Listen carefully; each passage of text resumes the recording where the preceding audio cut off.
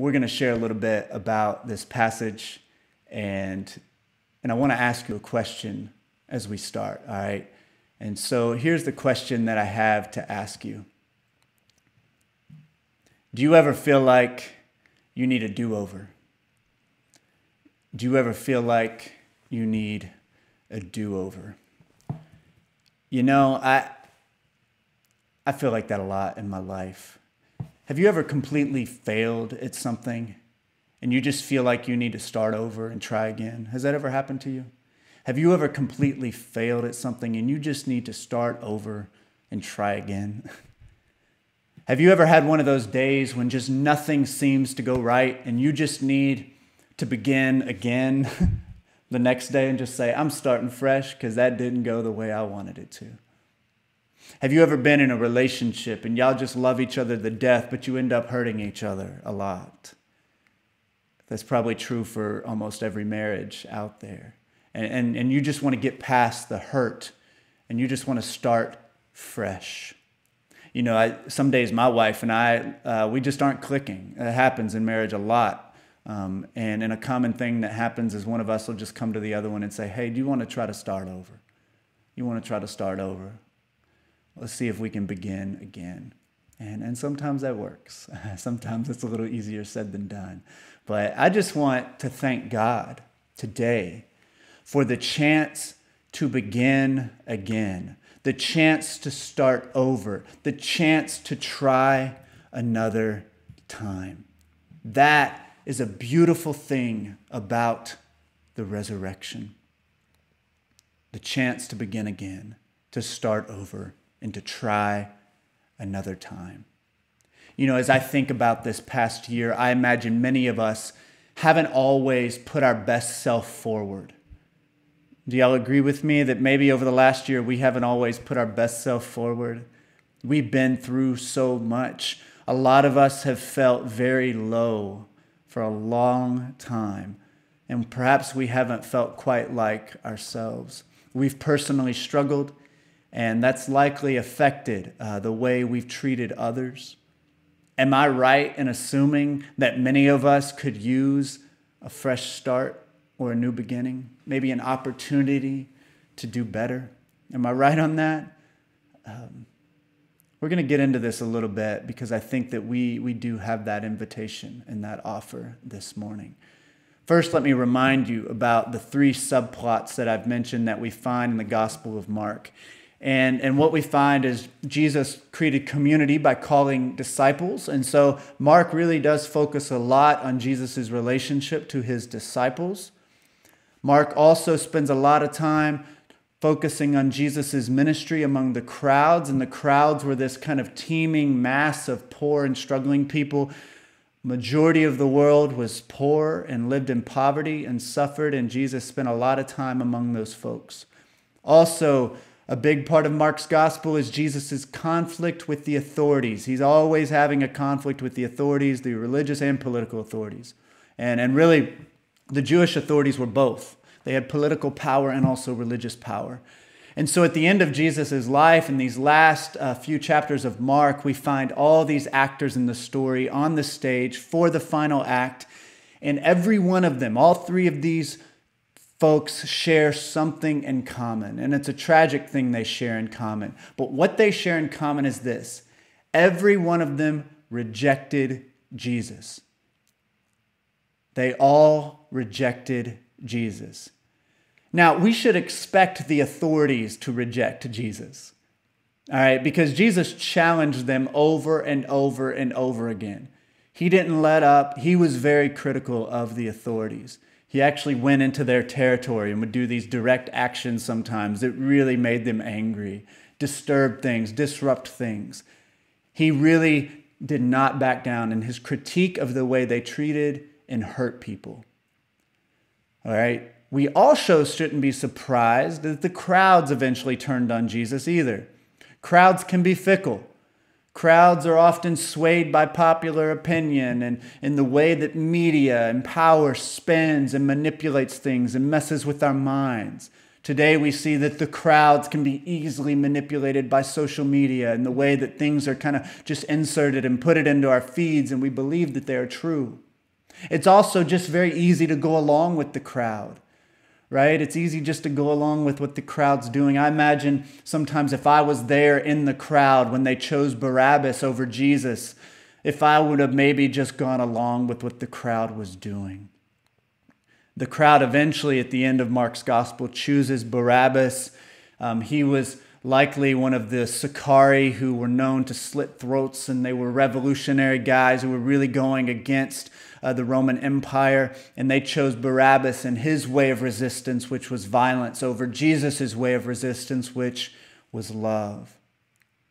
The authorities and the crowds rejected Jesus, but if one group was going to stick with Jesus, if one group was going to stick with him, you would think it would have been his good friends, these disciples who ministered with him and spent time with him for 3 whole years. You would think they would stick with Jesus up until his death. But no, they rejected him. And their rejection probably hurt Jesus the most. Just a side note that I need to say, in a lot of my research, these 3 subplots have been put forth. There's 3 subplots that we find in Mark, but there's actually a 4th subplot that's really important in Mark. And we see it at the resurrection, and we see it at many times, all the way from the beginning of the gospel, where all the way at the beginning, all the way to the end. And this 4th subplot is this. It's the way that women respond to Jesus in the gospel. Mark holds women up in his gospel really as examples of true leadership and discipleship. He truly does. While the authorities and the crowds and the disciples do reject Jesus, the women, they stuck with him to the end, and they model for us what it means to be a true leader, which is a servant leader. And that's what Jesus came to do. And the women figured that out way quicker than the men did. They are a model for us what a true disciple ought to be. And so I want you to know that that 4th subplot is running through this gospel, and we need to pay attention to that. So Jesus faced so much betrayal. In his last moments, he was deeply betrayed by his friend Judas, which it must have been very tragic for him. Judas became kind of a mole in the group. They were likely hiding out underground at this point in Jerusalem because it was becoming very dangerous. The authorities were searching for them, and they found a mole to stick in the group, a rat named Judas, to rat them out, right, and to turn them over. And so Judas knew that they were going to the garden to pray, and so Judas led the authorities to the Garden of Gethsemane, straight to where Jesus, James, John, and Peter were all praying. Once the authorities arrived to arrest Jesus, the disciples were afraid and fearful, and they all ran away in fear and fled, leaving Jesus all alone to face his imprisonment, his torture, and unjust trial. Peter, he didn't completely run away because he kind of followed Jesus there for a bit at a distance to see what would happen. While Jesus was being unjustly sentenced to death, Peter stood outside the courtroom by the fire. And some guards noticed Peter and knew that Peter was one of Jesus' followers. At one point, his accent gave him away because he was from up north in the country in Galilee, and his kind of rural accent kind of gave him away when being in the city of Jerusalem. And 3 times they questioned him. 3 times Peter flat out denied that he knew Jesus. He heard the rooster crow, and he was reminded of what Jesus said about him denying him. And tormented by his cowardice and betrayal, he cursed his life and he fled. Imagine how the disciples and Peter, who was kind of one of their leaders, felt. Imagine how they felt in this dark, dark, dark moment in Jesus' life. You see, not only was their friend and mentor suffering immensely, that would have caused them incredible pain to know that Jesus was suffering and they couldn't do about it. He was about to be executed, and they had profoundly let him down. So not only were they struggling with the reality that he was facing all this and they couldn't help him, but they had also let him down in that moment. Not only were they mortified by losing their teacher and friend, but they also felt incredible guilt and shame for not sticking with him in his darkest moments. I'm sure they questioned themselves over and over and over and over again. Other Gospels tell us that after Jesus was executed on Holy Saturday, right, the disciples were fearfully hiding in a room behind a locked door, paralyzed by a mix of fear and shame and embarrassment at their failures. The story of Jesus ended with the disciples fleeing and running away, and Peter denying he even knew Jesus. What a sad, tragic ending, right? Well, good news for them and good news for us. The story doesn't stop there. Let me read it for you. It's only 8 verses, so let me read the scripture for us. When the Sabbath was over, Mary Magdalene, Mary the mother of James, and Salome brought spices so they might go to anoint Jesus' body. Very early on the first day of the week, just after sunrise, they were on their way to the tomb, and they asked each other, "Who will roll the stone away from the entrance of the tomb?" But when they looked up, they saw that the stone, which was very large, had been rolled away. As they entered the tomb, they saw a young man dressed in a white robe sitting on the right side, and they were alarmed. "Don't be alarmed," he said. "You are looking for Jesus the Nazarene who was crucified. He has risen. He is not here. See the place where they laid him. But go, tell the disciples and Peter he is going ahead of you into Galilee. There you will see him, just as he told you." Trembling and bewildered, the women went out and fled from the tomb. They said nothing to anyone because they were afraid. So this is our scripture for today. And like I said, the women are still there, doing for Jesus what the men wouldn't do. They went to give Jesus that proper burial that he deserved, not just being thrown into a tomb, but they went to give him that proper burial after the Sabbath was over. And though they entered the tomb and they saw a young man in a white robe, and it scared them half to death, and he spoke to them, and let me tell you what he said one more time. He said, "Don't be alarmed," he said. "You were looking for Jesus the Nazarene who was crucified. He has risen. He is not here. See the place where they laid him. But go, tell his disciples and Peter, he is going ahead of you into Galilee. There you will see him, just as he told you." Tell his disciples and Peter that he is going ahead of you into Galilee. There you will see him. The story of discipleship isn't actually over. Though it seemed like it was over, it's not over. The young men specifically tells the women to inform the disciples who fled and Peter who denied that Jesus is waiting for them in Galilee. Everything fell apart.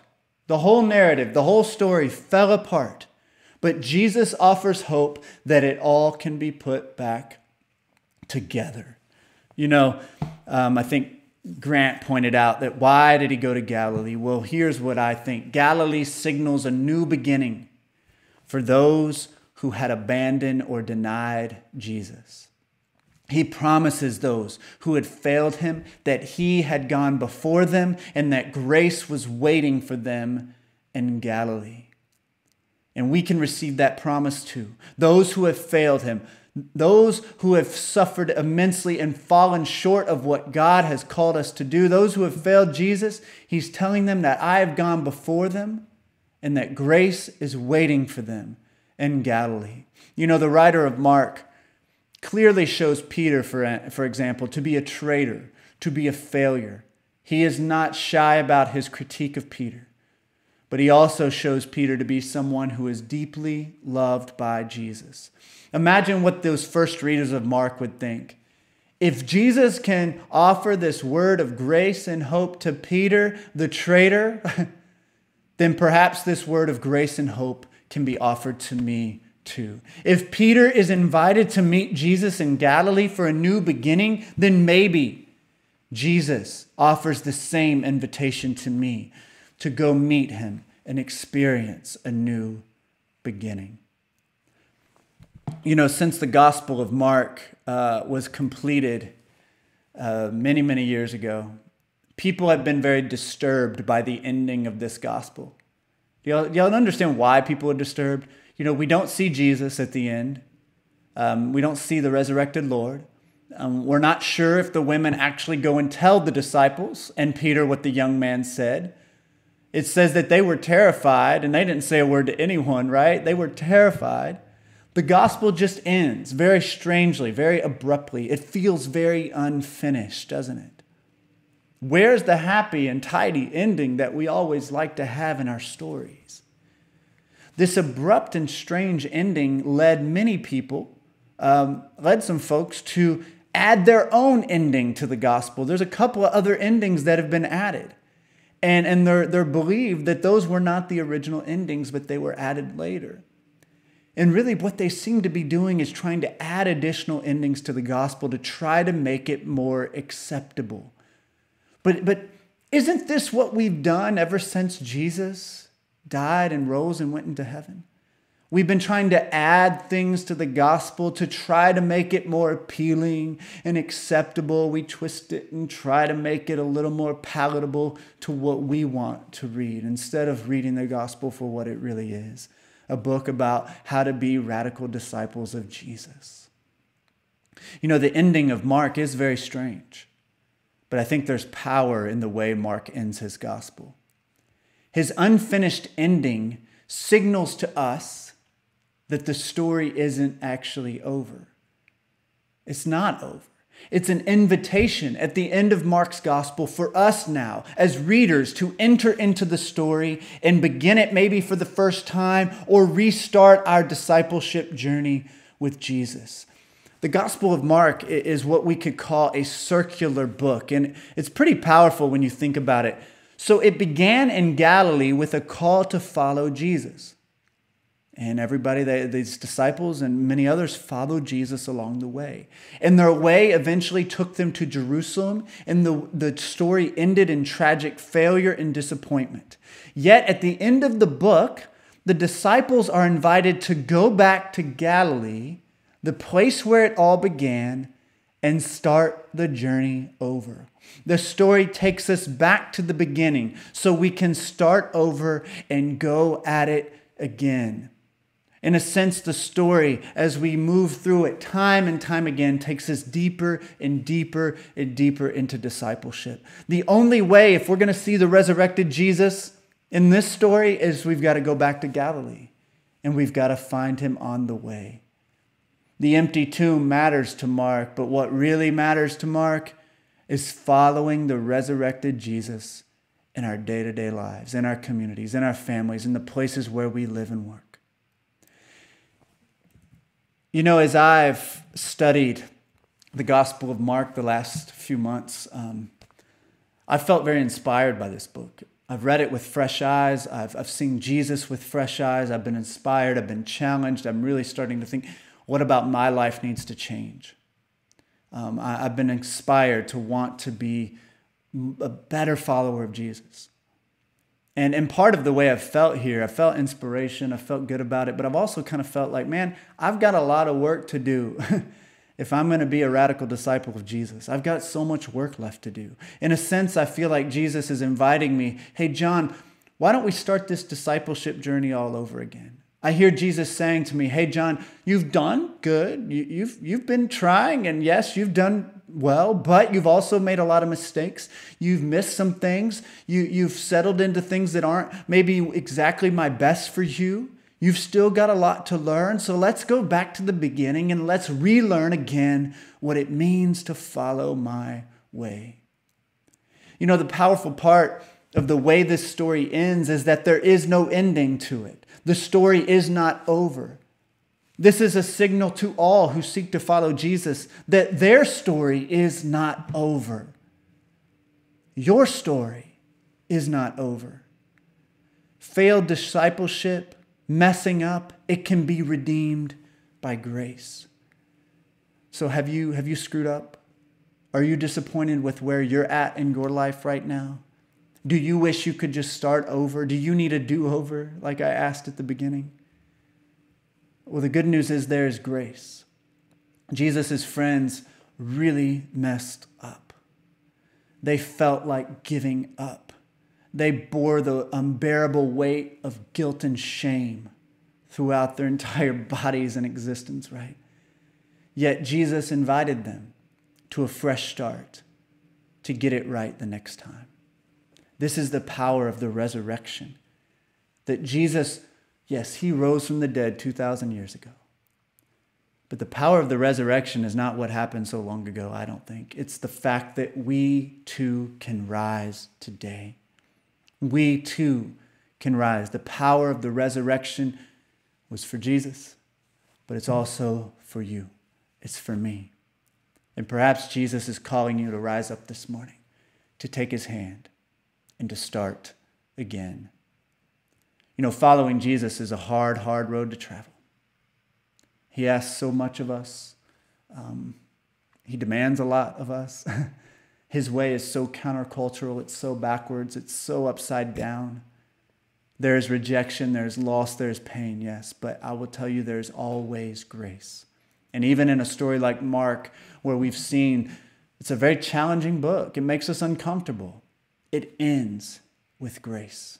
It ends with that call to go back to Galilee, find Jesus there again on the way, and let's start over. Let's get it right again. Let's get it right the next time. There's always grace for the journey. Failed discipleship can always be redeemed by grace. That's the beautiful thing about the way this story ends. This story is not over. Your story is not over. I have some questions. These are very simple questions today, but I always like to give you something to reflect on to help you kind of get into this. And if you have a journal, you can write these down and reflect on them. The first one is this: just the disciples fled. Peter denied, messed up in a terrible way. They messed up and they got off track and they were not on the way of Jesus. How have you failed to follow the way of Jesus in your daily life? And I say in your daily life because I want you to think about your day-to-day existence. How are you following Jesus, or how are you not following Jesus? Lent was a time of confession and searching your heart and repentance. And now we're at Easter, so what have you been wrestling with over the last few weeks? Think about it. Where do you fit in this story? Maybe you would be one of those members of the crowd who just kind of went along with everyone else. But how have you failed to follow the way of Jesus in your day-to-day life? And if you had a chance to start over, what would you do differently the next time around? If you could think about, man, if I could do this differently, here's what I would want to change. Repentance is not just about saying I did something wrong. It's about turning towards Jesus once again. But here's the beautiful thing. There is an invitation from Jesus. You do have a chance to start over. So will you accept Jesus' invitation to new life and a fresh start? And my hope would be your answer would be yes, and that you could come to him now, even as you're at your house or wherever you're at, and pray that God would help you and empower you through the power of the resurrection to start over and to continue and to turn towards Jesus once again. This can be the beginning of something great for you. This could be the beginning of a fresh start and a new way of living and existing in this world. Maybe you can get a little bit more on the path that Jesus has laid out for you. That's the power of the resurrection, that there is new life that's offered in Jesus. In the name of the Father, the Son, and the Holy Spirit. Amen.